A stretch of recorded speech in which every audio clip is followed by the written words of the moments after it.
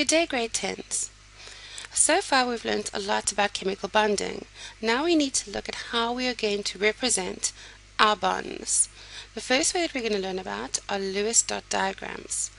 This is a way to show how the atoms bond to form compounds. So it gives us an idea of what angles the atoms bond at and how they share their electrons. We use dots or crosses to represent the valence electrons of the atoms, dots or crosses. So do you remember what I told you about what valence electrons are? And I told you about the group numbers of the periodic table. I said that the group number 1, group 1 tells you've got 1 valence electron. Group 2 we've got 2 valence electrons. Group 3 we've got 3 valence electrons. And then remember that we said group 4, 4, 5, all the way through to group 8, which has got 8 valence electrons. And what are our valence electrons? Our valence electrons are the number of electrons in our outer energy shell. So if we're looking at drawing the covalent bonding between hydrogen, now remember hydrogen occurs in nature as a diatomic molecule. So what we do is we would draw one hydrogen and we do a little dot. And then we do another hydrogen and then we put a cross. And the reason we're putting a dot and a cross is to show that the one electron is coming from the one hydrogen and the other electron is coming from the other hydrogen. And remember that the hydrogen is in your first energy level where there is only one sp orbital which has got 2 electrons. So that now is full, and that is how the covalent bonding in hydrogen occurs. Let's look at the covalent bonding in fluorine. Fluorine's a little bit different because it's already got 7 valence electrons. So let's see, we would draw our F and then we go 1, 2 and then we go 3, 4, 5, 6, 7, and then do you see there's a nice big space here? So I could draw another fluorine this side and I'd be going 1, 2, 3, oops, I should be doing crosses. 1, 2, 3, 4, 5, 6, and then we've got a 7 there. And do you see that there's like a space here? So we could get these. This little electron is going to go into that space and that little electron is going to that space. So what we end up with, if I draw it nice and big, is 1, 2, 3, 4, 5, 6, 7, and we've got, there you go, there's your electron from the other fluorine, and we've got our other 6 electrons. So you can see that we've got one shared pair of electrons, that there is a single bond which is a covalent bonding between the fluorine. So the octet rule, what we've actually done is we've been obeying the octet rule except for the hydrogen. In forming compounds, atoms gain, lose or share electrons to give a stable electron configuration characterized by 8 valence electrons. Obviously there are exclusions. The exclusions for this are your hydrogen and your helium because they only want 2 electrons in their outer energy shell. So if we look at this, we can see that your fluorine, like we just drew here, we have got 1, 2, 3, 4, 5, 6, 7, 8 around that fluorine there. And if we redraw, we can see we've got 8 around that.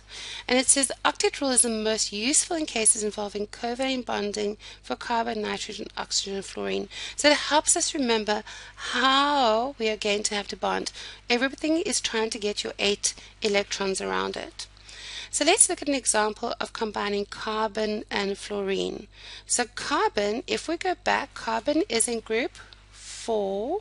So it's got 4 valence electrons, and fluorine we know is in group 7, so it's got 7 valence electrons. Okay, carbon and fluorine. So if I had to draw this, let's start with our carbon. Here is our carbon, and we've got 4. 1, 2, 3, 4. So do you see that because it's got 4, it needs another 4 to fill it up. So let's start by putting a nice little fluorine over here. So it becomes 1, 2, 3, 4, 5, 6, 7. Then we've got a fluorine that can fit in over here. 1, 2, 3, 4, 5, 6, 7.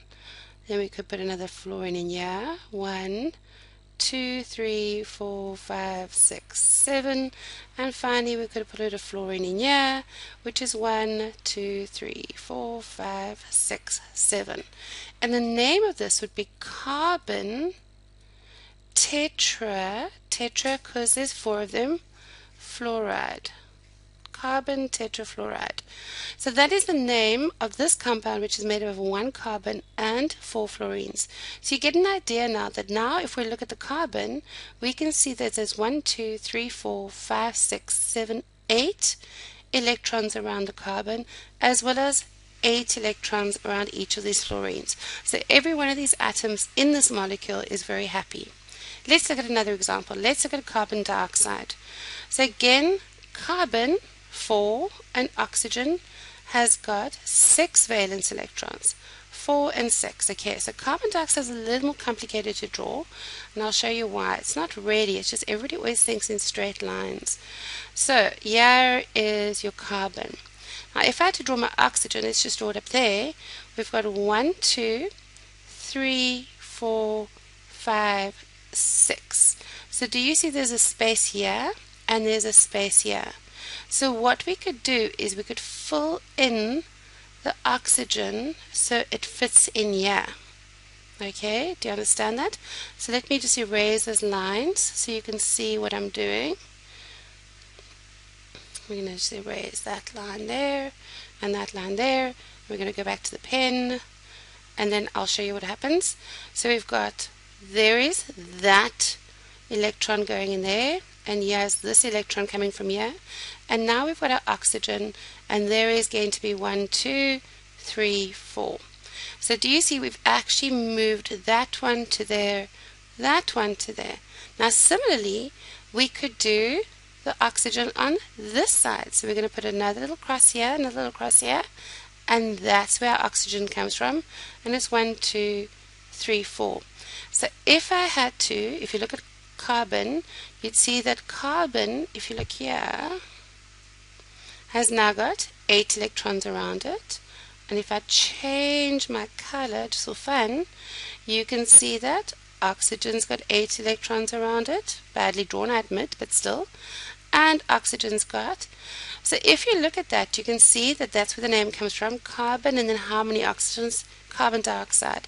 And what's more important is you can see that actually this is a linear, it's a linear compound. We could draw a line through it.